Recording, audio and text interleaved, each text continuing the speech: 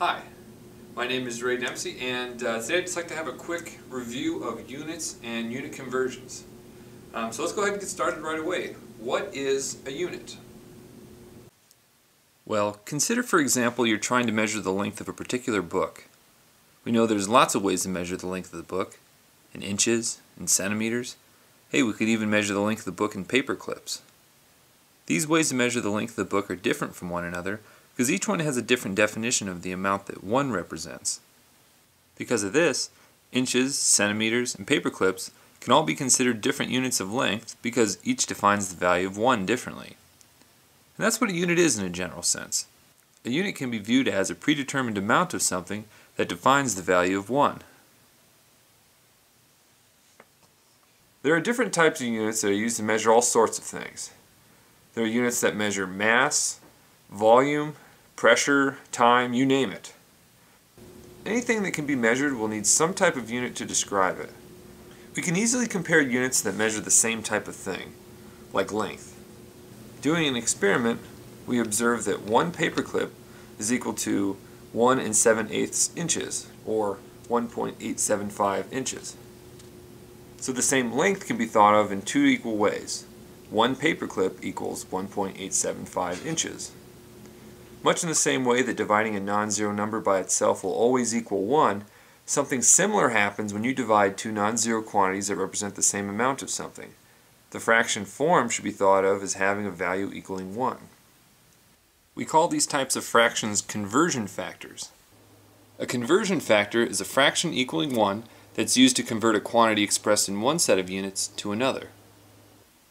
This is great to know because now I can use this information to express a particular distance using different units of length. Say I want to express the length of 15 inches in paper clips. Here's where we can use conversion factors as a tool.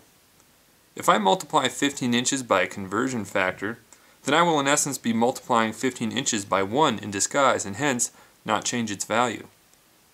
We do this strategically so the units cancel and we're left with a distance that's equal to what we started with because we only multiplied the original distance by 1.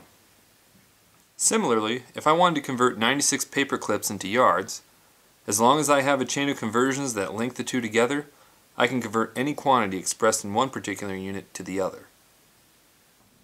So that's a great way of comparing similar units, but actually we can still compare different units using what's called a rate. A rate is a ratio that compares two quantities of different units. For example, if a car is moving at a steady pace of 180 miles every 4 hours, then we can express this relationship as a rate, 180 miles every 4 hours. If we rewrite the fraction in such a way so that the denominator is 1, then we call this a unit rate. This can easily be achieved by dividing the denominator into the numerator. So if the car is moving at a rate of 180 miles every 4 hours, then we can say the car moves at a rate of 45 miles per hour. Comparing distance to time creates a new unit, a unit of speed, in this case, miles per hour, and we can easily express the speed of the car by saying that it's traveling 45 miles per hour.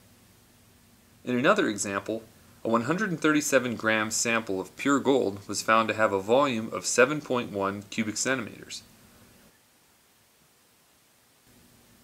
Rewriting this as a unit rate allows us to express the density of gold to be approximately 19.3 grams per cubic centimeter.